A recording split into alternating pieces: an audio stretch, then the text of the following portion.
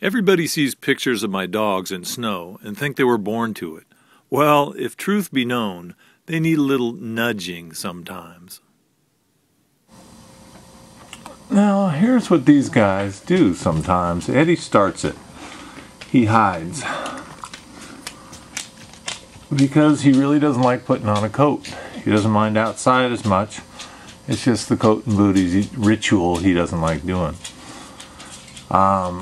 So what do? Do I give up and say, okay, you don't have to go for a walk? No. Since Eddie has been 1 year old, I've been just making him do it. This is our secret, fleece booties. They're light, comfortable, and keep their pads off the icy surface. I lay the booties and coats out in assembly line fashion so it's no fuss to get them on quickly and painlessly.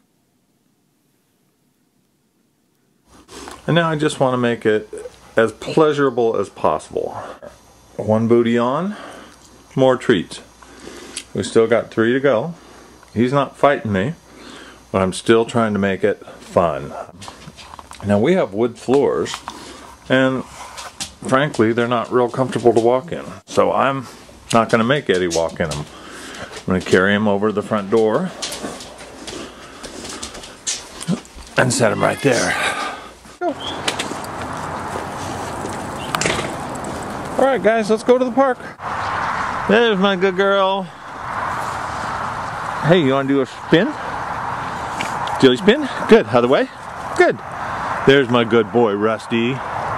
My goal is to keep the walks fun, and that means lots of treats. Okay guys, let's go mountain. Who wants to go up the mountain? You? Who wants to go mountain? It's a pretty big mountain. Okay, ready? Let's go mountain.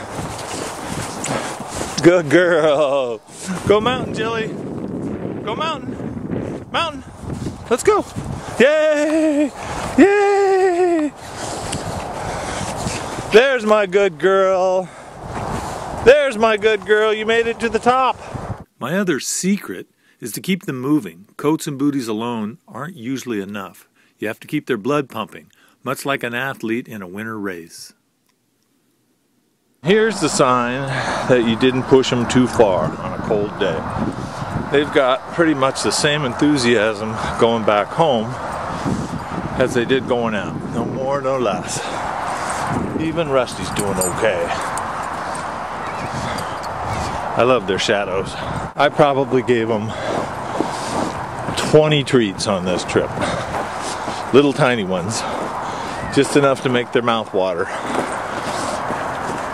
Not even big enough to chew. And as soon as we get home, booties will come off and they'll get more. Good. Good. Good boy. I'm gonna take off your booties, okay? And here's Jilly's booties. You can see they're wet. And you know what? If I squeeze them, water's not coming out. Sometimes they will. But they still keep the pad off the snow, and that's all we're trying. This isn't cold. And that's what's been touching the snow.